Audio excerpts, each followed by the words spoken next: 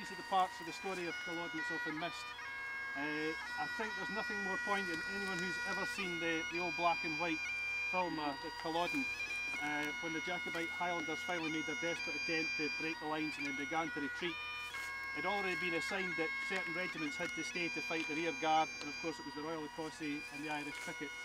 And every time I ever watch that old black and white film, I get shivers up the back of the neck, because you see the Highlanders passing through the lines and the Irish guy goes, "Christ, they're running." And he knew that he had to stand and wait for the whole front line of the British Army to try and hold them back. So we paid great tribute, because if these guys hadn't stayed here to fight, very few of the Highlanders would have escaped the battlefield. So we have to pay real tribute to the Irish and the French regiments that stood their ground.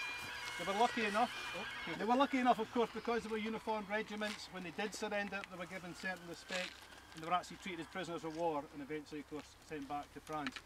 Not the fate, of course, that met so many poor Highlanders on this battlefield. I thought that maybe Ludovic, could Ludovic lay it? Yeah. Because Ludovic Robertson Mackay is the only Franco-Scot amongst us, I think, because his father is a Scot and his mother is of course Nicholas Mark, and it's his birthday today. Oh, it's his birthday? I'm sorry about taking this away from you. No, the boy wins every time. So I'm going to ask Sorry, it was Ludovic.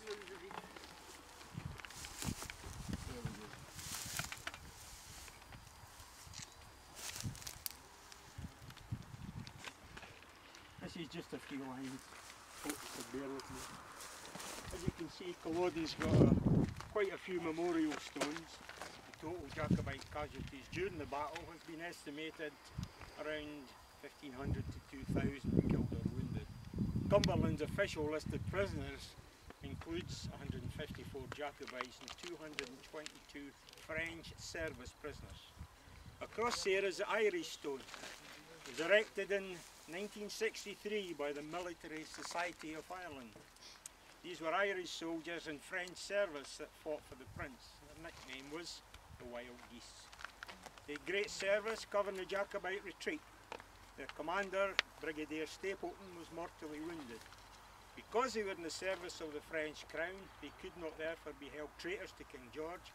As Michael said, Cumberland accorded them status as prisoners of war. Some of them were treated so badly, a lot of them didn't survive. The inscription on the stone may be freely translated as "The breed of kings, sons of Milo, eager warriors." And here we have the French stone. And as Michael said, the White Cockade Society, Charlie and Mike and Ross and Jimmy the Grangeman, 1994 erected it. I think it's got a feeling of belonging, and it reads as we can read it. This stone commemorates the French regiment, Scots Royals, who served under Lord John Drummond. They stood in the second line of the Prince's army and fought a brave rearguard action. So to that end, could we possibly give respects and have the usual minute's silence?